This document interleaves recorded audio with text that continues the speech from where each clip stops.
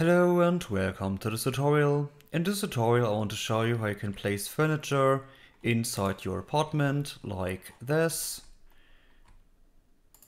Great, so let's go. So first of all we have to create these materials here. So right click, materials and textures, material. Let's open this up. I already prepared it. So this is just a 3D vector as you can see, and this is just a constant, so that you can modify this how visible it is. And then just copy and paste this for a red material. So the first thing that we need is an actor that we can actually place. So right click, blueprint class, actor. And let's call this build actor. Open this up. This gets one static mesh that's called mesh. Let's place this as a default here. And we need one more variable that's called can spawn as a boolean. We need two functions. The first one will be check spawn. So we start up with get overlapping actors and just can leave it like this. Then we get the length. Check integer is bigger than an integer. Leave this to 0. We need a branch, of course, to ask. Then we get the mesh here. Then we go from the mesh and want to set the material in both cases here. So like that. Then we go back to our level here, select our green material and put it down here, and select the red material, put it up here. So when we have something in our array, we'll select the red material so that we cannot spawn it. If we not have anything in the way, we can spawn it, of course. For this, we want to set the boolean, of course, in this case to false, in this case to true. Compile and save this. The second function that we need is the function called place.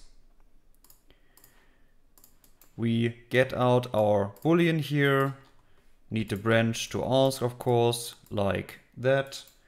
We get our mesh again. From the mesh we want to set the material again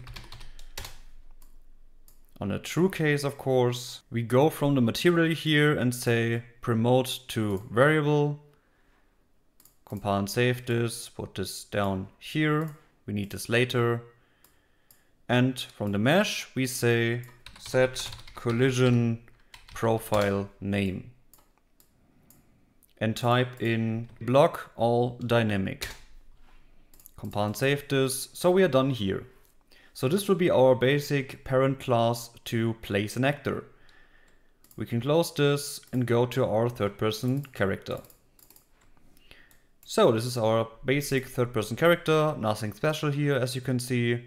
So we need two more variables. So the first one will be placing as a boolean, and the second one is spawn actor as, of course, an build actor that we created object reference.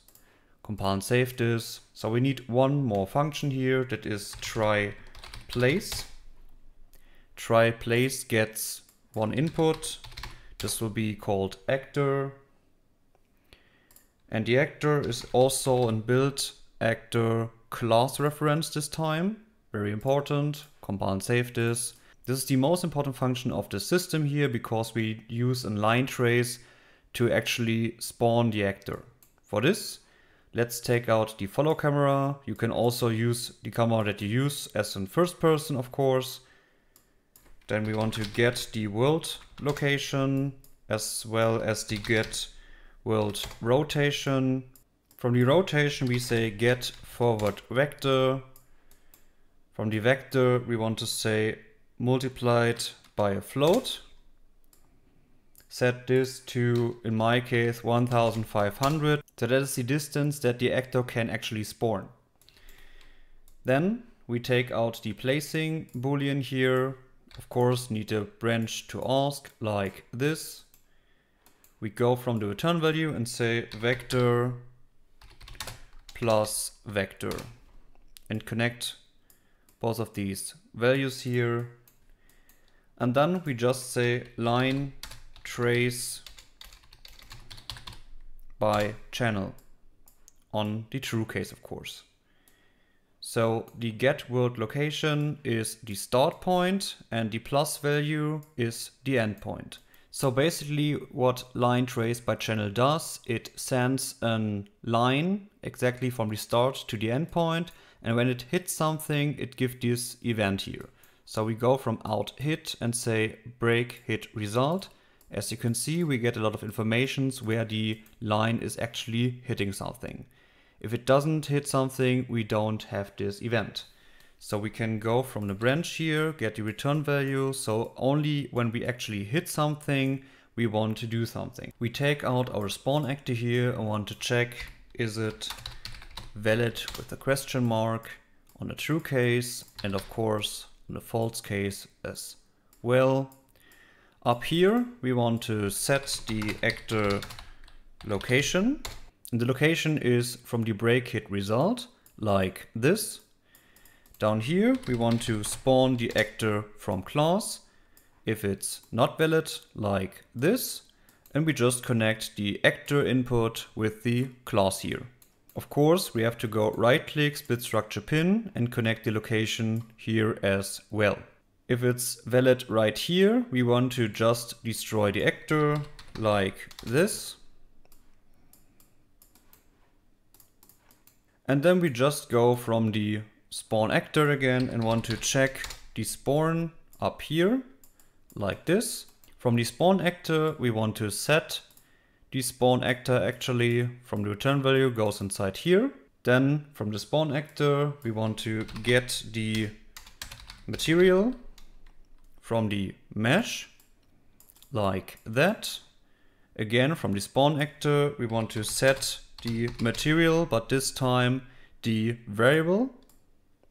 So connect it right here like this. And at the end, we just call the check spawn function again and connect the spawn actor. Compile and save this. So we are done here. The next part is to actually create something that we can spawn. For this, we go to our build actor, say right click, create child blueprint class. Let's call this sofa. Open this up and we just have to set the static mesh that we want. Let's choose this one. As you can see, we can place this actor later. Compile and save this. Let's create another one. So right click, create child blueprint class, and this will be a table. Open this up. And again, we just have to set the static mesh. Let's choose this TV table here like this. Compile and save this. We just have to change one more thing. So let's open up our build actor again, open the details, select the mesh, go to the collision and select overlap all dynamic. Compile and save this. So let's go back to our third person character and to the event graph, because we have to actually call the function. For this, let's choose the key 1, for example. You can choose whatever you want. And we want to set the placing boolean to true. Call our try place function here. Select whatever we want. In this case, let's choose the sofa. Want a little delay from here, like this. Put this to 0.1 and on complete, we go back to try place. Let's choose a second key, for example, and copy and paste this down here. And on 2, let's say we want to spawn the table. Compile and save this as well. Great, let's see if this works. We hit play, press 1. As you can see, it shoots the line to the floor, and when it hits, it sets the actor. So now let's go back to our third person character and we can uncheck the debug modus. We didn't need it anymore. Compile and save this, go back to the event graph. Let's say on left click, we want to actually place the actor. So left mouse button, take out the spawn actor here, call the place function on pressed, get the can spawn boolean here, need the branch of course to ask, and then we want to set the placing boolean to false again as well as the spawn actor want to set to nothing. Compile and save this. And the last function is we want to rotate our actor with our mouse wheel. For this we say mouse wheel down and mouse wheel up.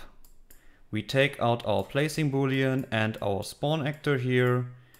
We need a branch to ask in both cases, up here and down here. Then we go from the spawn actor, add actor world rotation, of course on true, down here as well, connected, and want to put this here to 10 and this here to -10. Compile and save this. So let's see if this works. We hit play, press 1, there it is. With the mouse wheel we can rotate it. As you can see, now we can't spawn it because it's in a wall. When we take it out, we can spawn it, and on left click, there it is. As well, when we press 2, there's our table here. We can rotate it, and when we press left mouse button, there it is. Had also collision. Great. So I hope you enjoyed the tutorial. If you have any questions, please let me know, and yeah, goodbye.